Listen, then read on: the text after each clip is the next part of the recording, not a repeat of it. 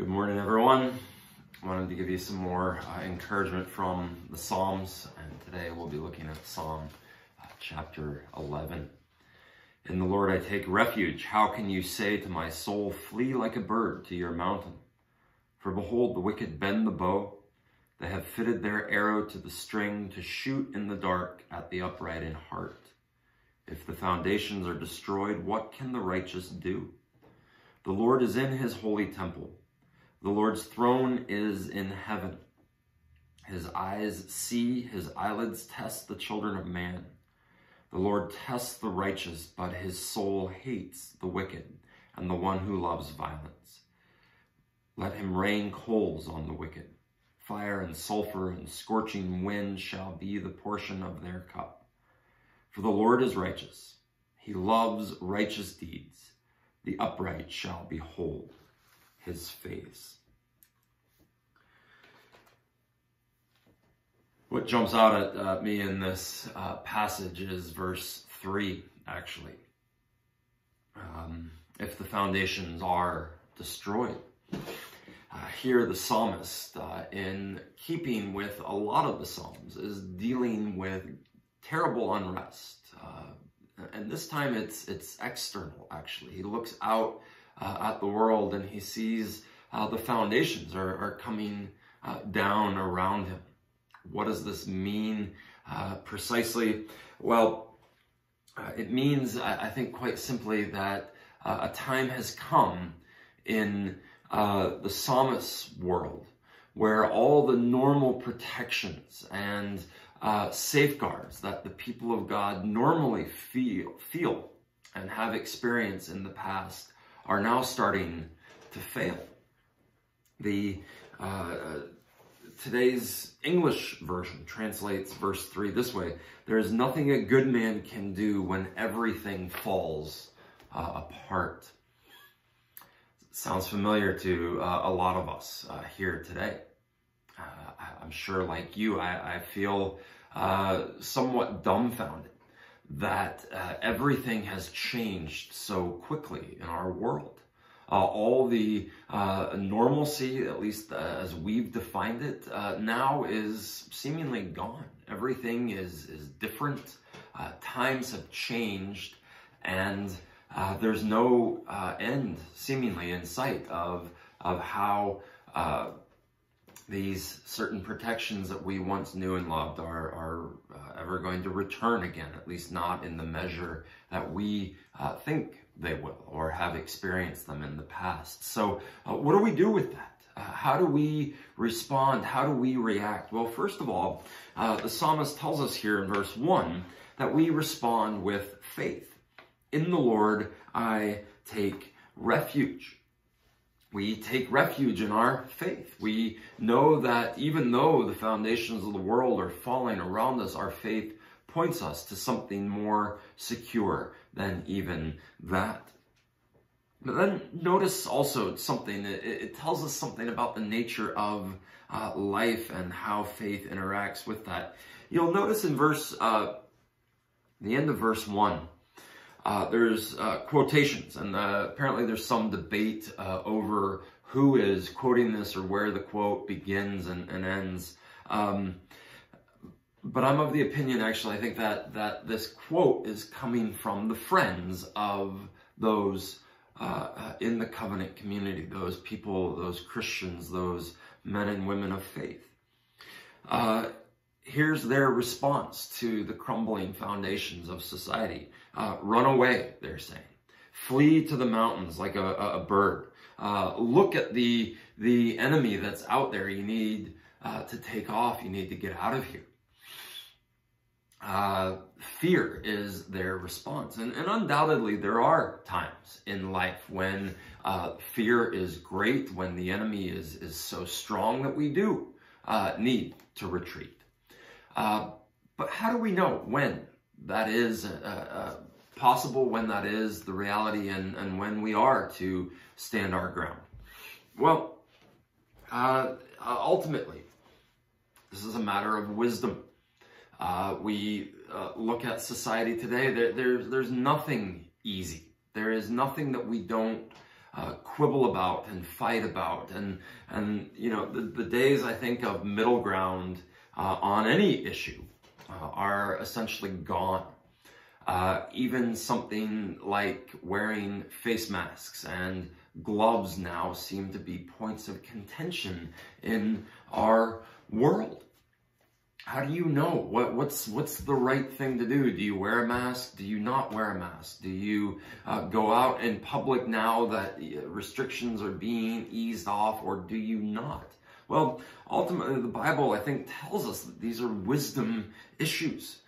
Philippians 1, 9 and 10, Paul says, "And it's my prayer that your love may abound more and more." So love needs to be in everything that we do, "with knowledge and all discernment." Again, wisdom, being able to tell what is right and what is wrong. Why? Verse 10, "so that you may approve what is excellent, and so be pure and blameless for the day of Christ."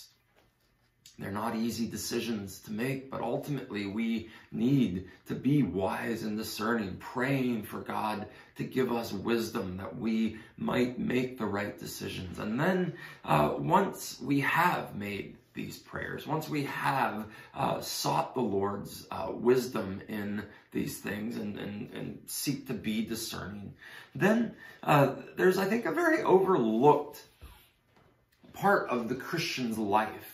And that is our conscience. God gives us a conscience. He guides our hearts largely through our conscience. That little voice inside that tells us right from wrong. You have to trust your conscience ultimately. Is it telling you? Is it leading you to wear a mask or not wear a mask, to come to church or not come to church? These are ultimately matters of conscience, and we need to be aware of that. We need to be listening to that. We need to be trusting that. And we need to ultimately, since there is such variance and difference of opinion, let love rule the day and not be too harsh on those perhaps that want more protections. But at the same time, those that want more protections need to be careful not to be too harsh on those that want to see an easing of protections, an easing of restrictions, and maybe not wearing masks. So that's ultimately where I think we need to leave it as a matter of conscience and trust your conscience. Trust in the Lord. Verse 4 goes on, and really this is where we need to get to. This is where we need to rest in this. The eyes of faith, where we see, and faith points us to realities maybe not seen just yet. But notice how the psalmist says it here, verse 4. "The Lord is in his holy temple. The Lord's throne is in heaven. His eyes see, his eyelids test the children of man." The psalmist points us to God's throne in a way of telling us that God is ruling. He rules still. That we have this certainty in life that God is on his throne and he's continuing to rule. That, in other words, when the foundations of our lives seem to be crumbling, God is still active. It's not a result of his inactivity. God is still present. He's still active in all of this. It shows us that God is not distant. He's not a God that creates and then steps back and retreats. No, God is active in this world. He is present. What is he doing with his presence? Well, we're given a glimpse. His eyes, we're told, he still sees.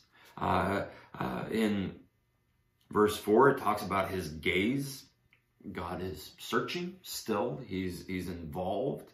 And his eyelids test the children of man. He's still present in your lives, active and present in your life. All of these things God is still doing because he still reigns on his throne. He goes on in verse 5 to give us further encouragement, and maybe not the type of encouragement that a lot of us like to dwell on, but it's encouragement nonetheless.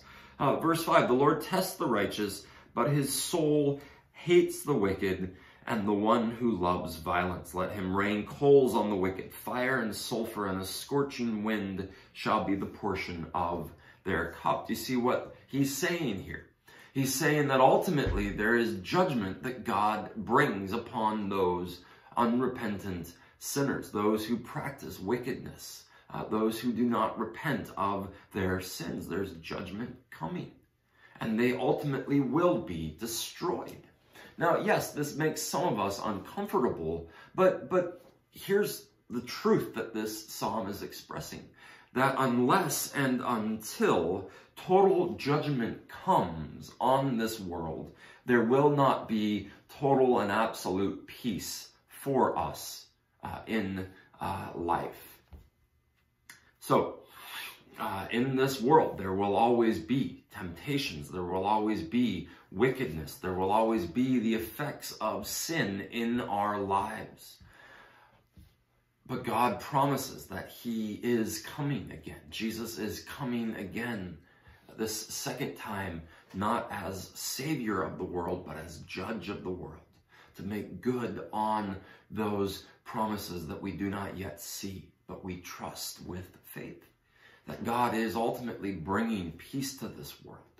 But until that day dawns, we must continue to press on in our faith, trusting the promises that he has made. Again, I've quoted Dale Ralph Davis before. He tells a story in one of his commentaries about the Scottish preacher named William Dyke. Apparently early on in his life, there was an explosion in a factory where he was working that left him blind, completely blind. But regardless of his disability, he continued to press on in his academics, became a licensed and ordained preacher, met a woman, a very lovely girl, was engaged to be married to her, and at this point in his life, right before the wedding, in fact, Dyke was approached by a surgeon who had been developing a new cure, a new surgery to fix his blindness. And so he entrusted himself to the surgeon. The surgery was done, and apparently, as the story goes, he had to have bandages over his eyes for several weeks after the surgery. Didn't know if it worked or not until, as fate and providence would have it, the day of his wedding, the bandages were removed and the man could actually see. And so the first time he laid eyes on his bride was as she was coming down the center aisle of the church to marry this man. Now, I think in our modern world, and especially among younger generations, stories like this can be quite traumatic, to be perfectly honest. How can you marry somebody that you've never seen? And I think maybe the natural next question is, well, what if she was ugly coming down the aisle? Wouldn't you want to have seen her first? Well, maybe, perhaps, but I don't think so, because here's a man who got to know this young lady, who spent time with her, who fell in love with her, and knew her quite well, of her at least, before ultimately laying eyes on her. And as we look at the rest of the story, I mean, they were wed and spent over 50 years of wedded bliss together in this marriage. I think this kind of shows us the way we live our lives in this world right now. We have not yet seen Jesus with our own eyes, but yet we have the capacity and the ability to know him so well, to love him as this man loved his bride without ever seeing her with his eyes. This is how faith operates. This is how we're told that we operate in this world of trouble. And as the foundations seem to be crumbling at the moment, this is where we must ultimately put our faith. Even though we can't see Jesus, we know he's here. And we know the promises that he has made to us. And we know that one day soon, he is coming back to wed us, his beautiful bride. Revelation 22:4 describes it in this way. We will see his face, and his name will be on our foreheads. If you go to the end of Psalm 11, this becomes even more apparent. And I know we're running out of time here, but if you'll just allow me 1 or 2 more minutes more to make this final point. Verse 7, the Lord is righteous. He loves righteous deeds. The upright shall behold his face. You notice where he's pointing us here at the end of this psalm. It's not just that we look to God for safety and protection. Those who are called to be God's sons and daughters seek God for his fellowship and seek his face. That's what it means. Behold his face. We don't just want God to save us and protect us. We desire to be with him. That's what fellowship is. We long to be together as a church family, and this whets our appetites for being in close fellowship with God for all eternity. This is the ultimate fulfillment of Jesus' promises, that we will behold him. Revelation 22, face to face. We will see him. We will spend intimate fellowship with Jesus, shoulder to shoulder, in physical, renewed bodies for all eternity. This is the promise fulfilled ultimately. Even though we can't see it yet, we trust that it will come true because we've been given the gift of faith.